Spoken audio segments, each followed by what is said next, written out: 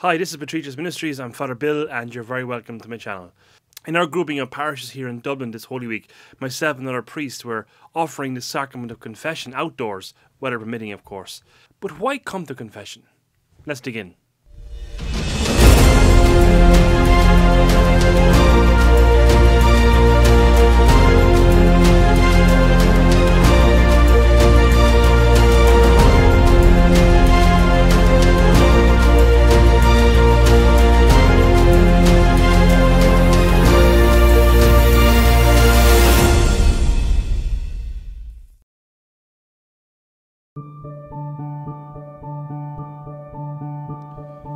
You know, just a few weeks ago, a survey came out here in Ireland about the experiences of first-year students in our third-level institutions. And look, at most of the young women who took part in that, they said that they faced unwanted sexual contact and harassment. And many young men surveyed, they seemed to have said that they felt a great pressure to lose their virginity. You know, I'm sure many of you, like me, we were shocked, but can we really be surprised? I mean, it's no stretch of the imagination to see how saturated our culture is in the love and abuse of nudity. It's as if our sexuality has become something that is to be tossed around without any repercussions or consequences. Do what you want with people. Make them submit to your will. That kind of mentality. Bishop Fulton Sheen, he once said, and I quote, "We are living in the first age in the history of the world that has denied guilt and sin. I've got to be me, I've got to be free." You know, that type of thing. You know, sin, for a lot of people nowadays, it seems they think it's a medieval invention, you know, of old traditions that the modern world does not need anymore. Oh, really? Well, those young people in our universities who experienced these sexual abuses of one kind or another, or those who carry out such acts, what way will these young people grow into marriage life? What way will they grow as parents? I promise you, their consciences will eat them for the rest of their lives. And you know, the denial of sin is serious, and it has serious consequences. I mean, modern men and women, they're bottling up all their guilt because they don't know where to go with it. You know, some develop addictions to pornography, some take up drinking, some become angry, some develop real hatred, some even make themselves busy so as to not to be able to stop and think on their past mistakes. You know, there's a fear of examining one's conscience in the modern world, all of which has detrimental effects on relationships, marriages, parenting skills, etc. A lot of people today, they're lying awake at night because their consciences are screaming at them that there's something wrong. Modern men and women are very uneasy. And you know what? Then we have Catholics and we have Christians today who say something along the lines of, sure, look it, I'll say sorry to God in my own prayers and I'll be alright. Okay. Does God answer back? No, of course not. That's not how it works. It's a false illusion that you're in control. It's why today, for example, so many people, they want God and religion, and particularly Catholicism, to be really vague and non-specific, because that gives people wiggle room to make God and religion about their own design.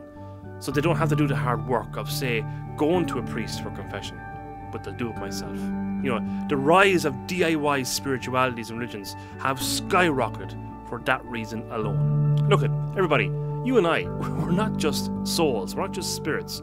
We have flesh, we have bodies. And so it's the physical words that we need to hear. You are forgiven. We need human to human. And the priest is that human whom God has brought forward to be a scrubber of hearts and souls. A human being through whom God's love and mercy washes our souls and our hearts clean. Why? So to begin again. You know, when we were children and we did something wrong, you go straight to your parents and you tell them and you say you're sorry. But you know, if the parents did nothing but grunted at you and said absolutely nothing, they were going to be uneasy and not know whether forgiven or not. But when our parents, out of love, say to us, "Don't worry, dear, I forgive you," Wow, I mean, the difference in that alone is colossal.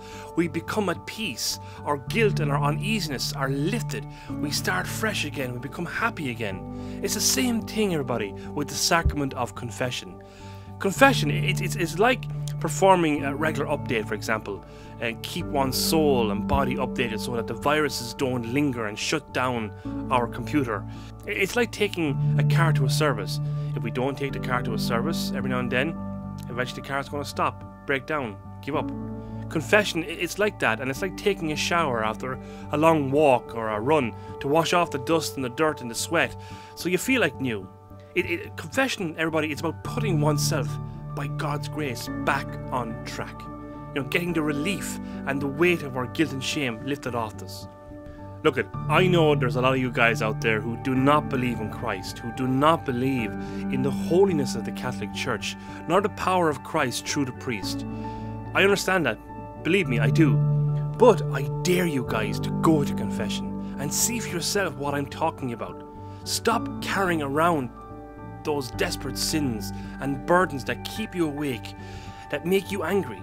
Give all that over to God and experience the lifting of that guilt and the heavy consciences we all carry around. You know what, even today, a number of young women came over to me in the car park here at the church when I was hearing confessions this morning.